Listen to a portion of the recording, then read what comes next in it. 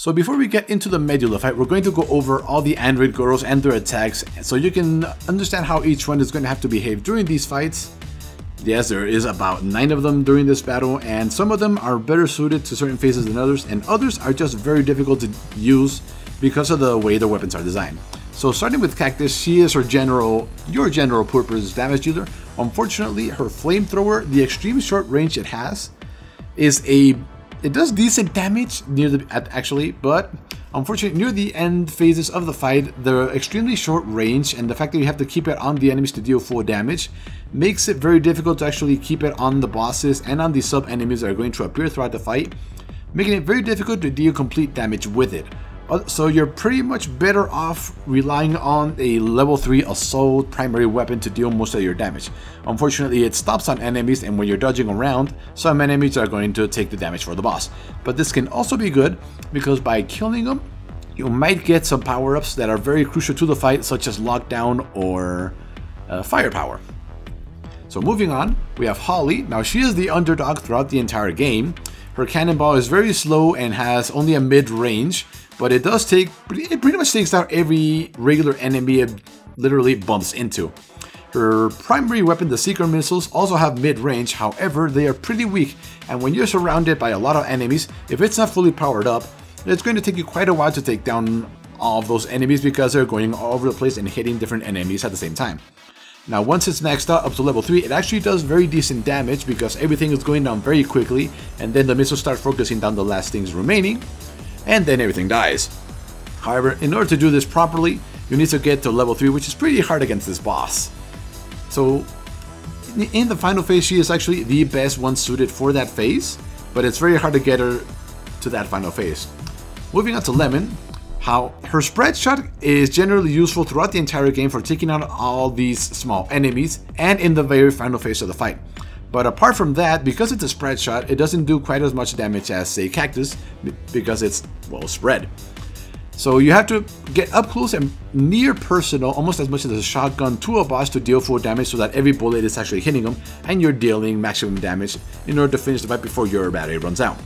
Now her secondary, the rockets, they're decent. Unfortunately, you stop at the very first enemy, so it can be stunned by little wasp robots or tentacles or whatever it is that it's in your way.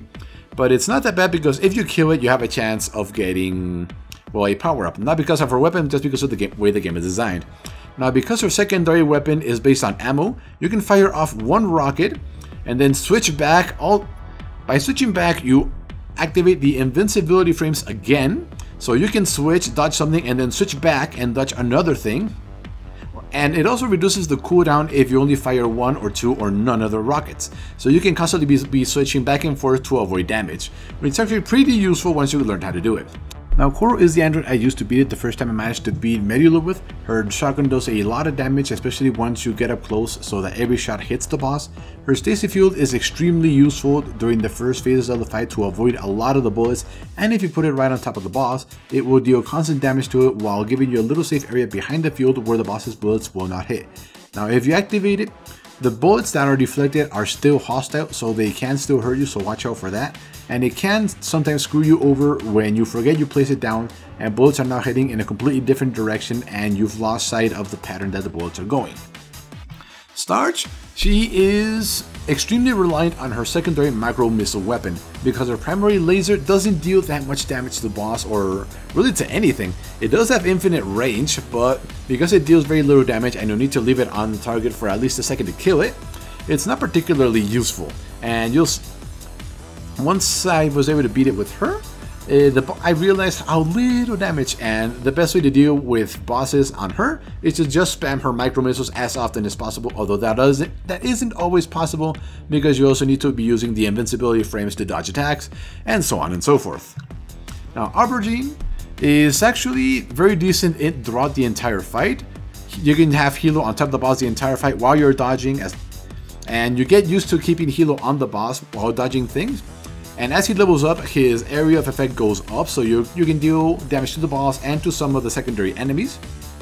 The downside is that when you move it around, he actually has a very slow travel time. Not as slow as Holly's cannonball, but pretty slow. So if you need to take care of something quickly, it's going to be pretty hard. Also, her secondary power, the Singularity, draws all enemies into the center of it from all over the map, although relatively slowly. But once they're there, they're stuck there for about 2 seconds on a full charge, a secondary weapon. Once they're in there, you can put Hilo on top of them, and they'll all be taking damage from Hilo. Now, unfortunately, when you activate it, Hilo will travel back to you, and basically by the time he gets back to you, you switch back to him, so he's basically wasting 2 entire seconds of not dealing damage to anybody. So you should keep that in mind. Now, Shiitake, her railgun has infinite range and pierces everything and doesn't reduce in damage, which makes it a very powerful weapon once you level it up. However, because there aren't that many enemies throughout the entire fight, most of that power is wasted because it is powerful, but you're only hitting one thing at a time most of the time. And even when there's multiple things on the map, it's really hard to hit multiple of them because of the way they're positioned and because you have a very limited time to take all of them out. Now, the problem with her is that her secondary weapon, the propeller mine, becomes useless near the end of the fight. Now, the reason is that the boss will be switching throughout phases a lot of the time, and most of those phases involve him getting away from you, which is the opposite thing you want for the propeller mines. So you have to chase them down, but you will never be close enough to the point where they will actually auto-detonate once they're out. So it becomes pretty much useless throughout most of the fight, and you're relying primarily on your railgun, which does do okay damage, but it does take quite a while to mount up. So it's actually pretty hard to beat the game with her. Peanut, she's also pretty hard. Her magma weapon is decent in damage, although not particularly good. I think the point of the weapon that I haven't really mastered yet is the fact that it leaves magma on the floor and it deals damage to anybody that walks on it. However, because you're hitting the boss straight on, the magma part of the weapon goes away, so there's really not much you can do. And until you get it to level 3, it really isn't particularly powerful. Then there's her drill. Her drill is actually very difficult to use in this fight because most of the time, let's see, in core form, you can actually deal full damage to it, but then you get pushed back a little bit far, and you can fall on top of something you don't want to, and then you get one shot and you get down, and then you have to spam your mouse button to get back up, and you've lost pretty much all your power-ups and everything. So it's very difficult to use. You can use it to take out most of the secondary enemies that appear throughout the fight, but it is pretty difficult to aim that thing.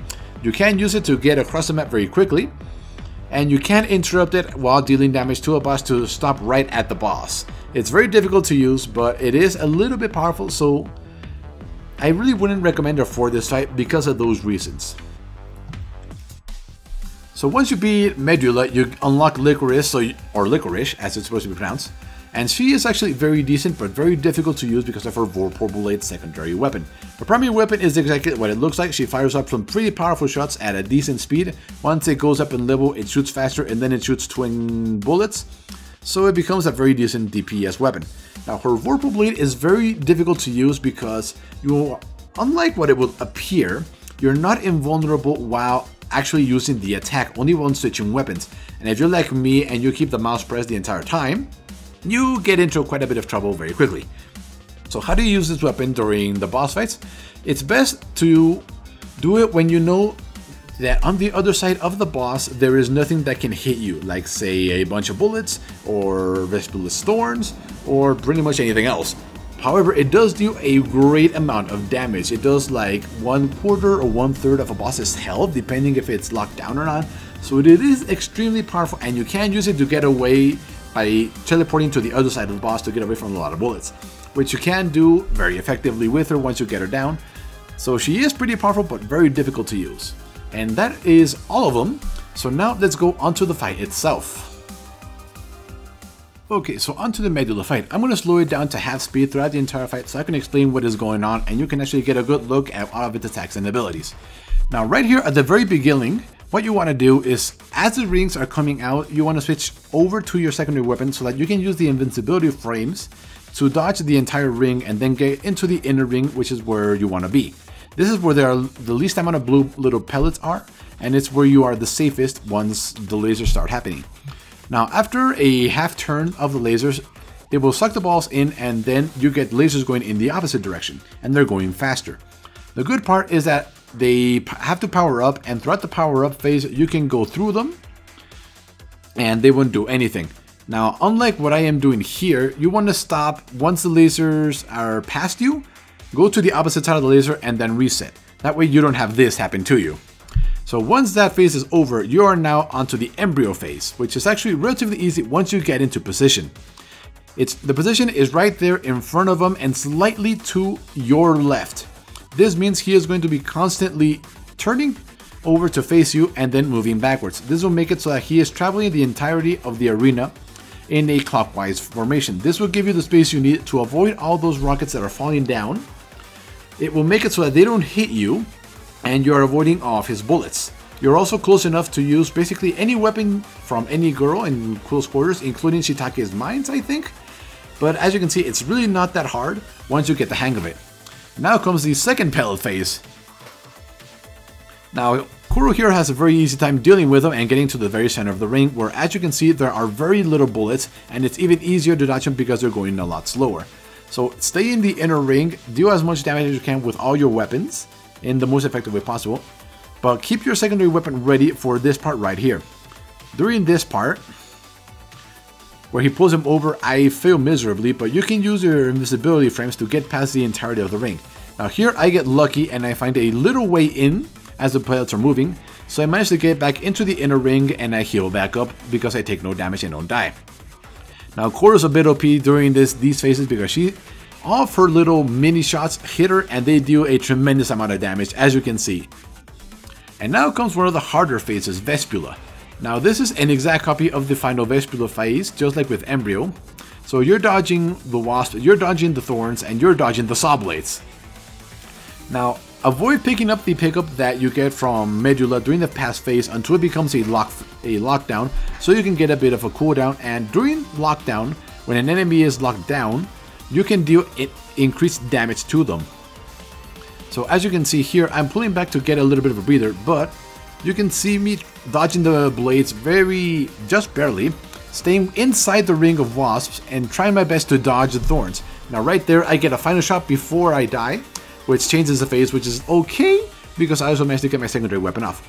Now this is the blue laser part of the fight. During this fight, the lasers that appear will head to the last position that you were when they spawned. They will not chase you. Now this would be easy if it weren't for the big rings of bullets that appear out of nowhere.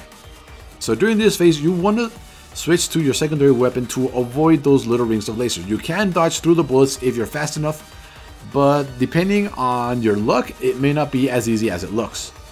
For example, right here, I barely managed to dodge. I take one shot, but I still get hit. Luckily, my secondary weapon is shocking her constantly. And now comes the most difficult part of the fight, the justice phase. You are dealing with a lot of stuff. You cannot get close to him because he will summon a force field and basically one-shot you. Then there's the saw blades, which will also one-shot you. And then there's the laser, which will also one-shot you. So yeah, everything in this fight one-shots you. Now as you can see, so during this fight, the best thing you can do is to pick up a lockdown power-up. Like that.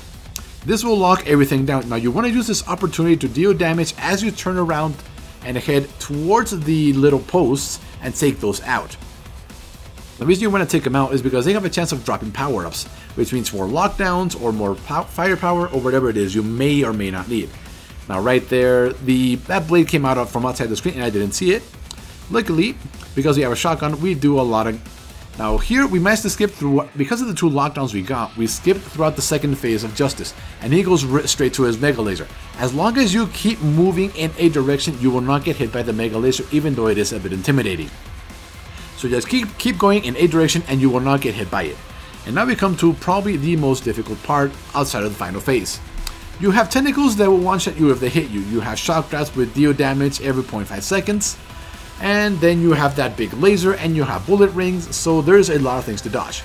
Now the upside is that all those things can be destroyed and give you power-ups. So with Lemon, as you're shooting the boss, part of your weapon will go in to the sides and hit them and eventually take them down. In my case, I am abusing Kuro's stasis field ability to deal damage to the boss and deal damage to anything that is appearing near me. Now, Medulla herself will block the laser, as you can see, so you can use her as a shield. If you're using Licorice, you can teleport to the other side of Medulla to avoid the laser entirely. Now, you need to be very careful because Dying during that phase of the fight means that more stuff will spawn and you have very limited time to pick up the battery again. So that is the phase you want to die the least in. And once that happens, we are now into the final phase of the fight. Now during this phase, Medulla is no longer targetable and will summon a lot of enemies, starting with these cube things. They always appear down here in the south. These will charge at you like regular enemies and deal damage to you once they reach you. So depending on who you're using, you may want to, before they spawn, you may want to lay down your mines or to get into position to hit as many as possible. Now these things are annoying because you have to chase them down because they will avoid you and shoot bullets in your general direction. Then there's the star things that will shoot bullets in a predictable pattern and constantly head towards you, so they're double menace. Now the hollow cubes will head in your general direction, and if they reach you, they will explode and one-shot you, so you need to be careful with those as well. So as you can see, this phase is very hectic. Right now it's looking very slow because I'm slowing it down, so you can see and appreciate everything that's going on. The other thing about these hollow cubes is they take a lot of damage to take down, as you can see. Now the most dangerous ones are those, the double diamonds that appear that launch the laser. That laser will one-shot you and they can spawn 2 at a time, so you need to take those out as quickly as possible. Once you're about halfway through, you will get all these cubes again, and they will all charge at you and it gets very annoying. The good thing is that once you respawn, you push everything away so you get a little bit of a breather. Now Coral's stasis field ability is very useful here because since everything charges at you, you basically lay a trap for them and they fall straight into it. So as you can see, you get here are the double laser, double diamonds, or pyramids, whatever it is. And they are the most dangerous. Once you get those down, you are going to probably be at this point. Now I barely managed to take out that hollow cube before it explodes. So you need to be doing this part, you need to hurry. Now as you can see, that little star that is charging you is the most annoying one because he moves around a lot. But once you take out all the enemies, the fight is over, you have won, and you have successfully cleared the game. Doing this with every character, once you get to know the fight, is actually not that hard. However, Shiitake and Peanut are actually very difficult to do it with, so you're going to need a lot of practice with them, especially using their secondary abilities, because they require you to be either very close to the boss who runs away from you, and the drill is very difficult to use as well. So there you go. So that is the entirety fight in slow motion. Now I'm going to play it again in at normal speed so you can appreciate the fight as it actually is. It's actually only about 3.5 minutes of the fight, so here you go.